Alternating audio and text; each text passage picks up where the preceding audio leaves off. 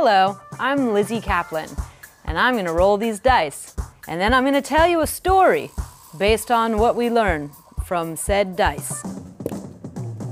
Funniest TV role? Well, I'm gonna have to give that one to Casey Klein on Party Down. There's no idea what the f is going on in there. There were only 20 episodes ever made of that show, and I'm very, very proud of it, and I'm very, very proud of that character.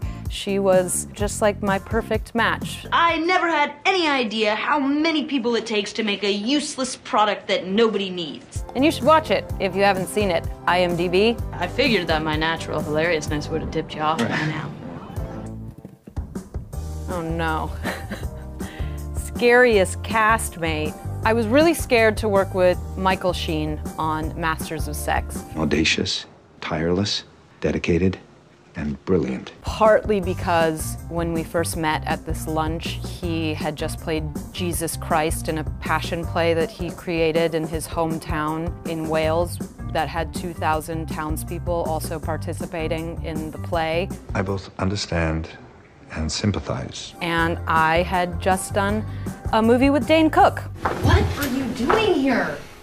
What is he doing here? Next, most memorable scene. I'm gonna have to do another Masters of Sex one, actually. Think of the publicity, Bill. It was the moment that we scratched our head about a bit on Masters of Sex, a show that I'm very, very, very proud of and stand behind. But this particular scene was a man in a gorilla suit. There was a female gorilla. That was the guy's son in a girl gorilla suit. I had to take my top off to try to get the male gorilla in the mood to have sex with the female gorilla, again, played by his son, and then they simulated gorilla sex in their outfits. It does sound like fun, doesn't it, Bill?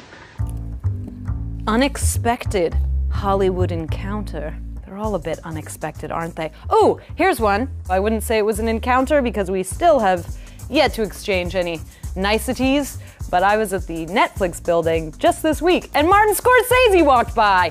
Hey, it's Marty Scorsese. And I freaked out and like fully was staring at him. There's not really something I wish I had said because it would have gone badly. I don't understand. I don't think there's any story where somebody goes up to Martin Scorsese in a lobby of a building. You got a minute to talk? Says the magic combination of words that lands them their dream job. And I'd love to offer you a part in my new picture. I feel like it's probably like, you're amazing and I think you're amazing. And he goes, yeah, nice to meet you. And then, you know, shuffles away quickly. I know that he's listening, but somehow it's not enough. So now you know everything about me. That's the story, soup to nuts. If you would like to see more of me, if this little taster isn't enough, then tune in to Castle Rock on Hulu and Truth Be Told on Apple TV+. Those are channels.